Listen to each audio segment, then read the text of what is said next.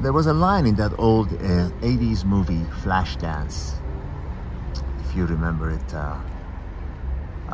seeing it, the movie. It was really big I believe it was in the mid or to late 80s. There was a line where she asks this successful youngish guy, you know, how did you do it? How did you make it all? You know, how did you succeed in life, in business? He says, I just closed my eyes and took a deep breath. And you know what that means, ladies and gentlemen? That means I just took a chance. I took a risk. And the biggest, I'm sure this is also may sound like a cliche, but the biggest regret you'll have in life when it's all said and done, you're sitting on that rocking chair, is not having taken the chances, not starting that business that you wanted to start, not going on that trip that you wanted to go, not asking that woman that you really were curious whether or not she'll go out with you or you'll have a chance with her, not doing it at all, because the pain of not knowing what would have happened had you made the move is unbearable.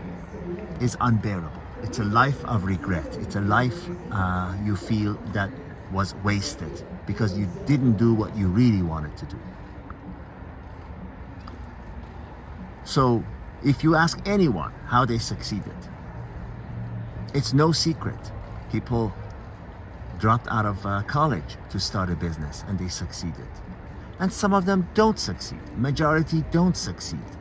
Although if they really believe in themselves, if they're really go-getters, if they're really the ones who don't want to live an ordinary life and would rather have nothing or everything, they would keep trying.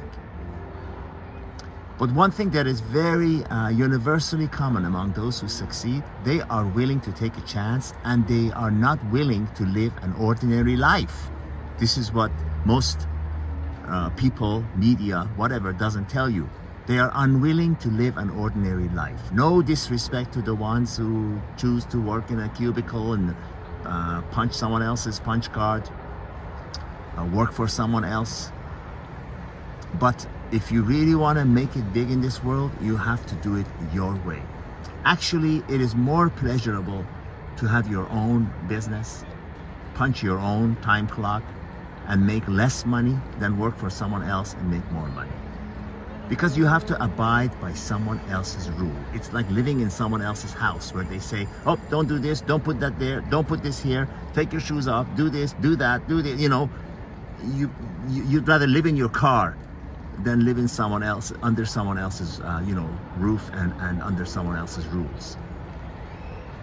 It's the same in the world of business as it is in the world of romance, as it is in any venture that requires success, that ends in success. It requires risk-taking, and it requires you not being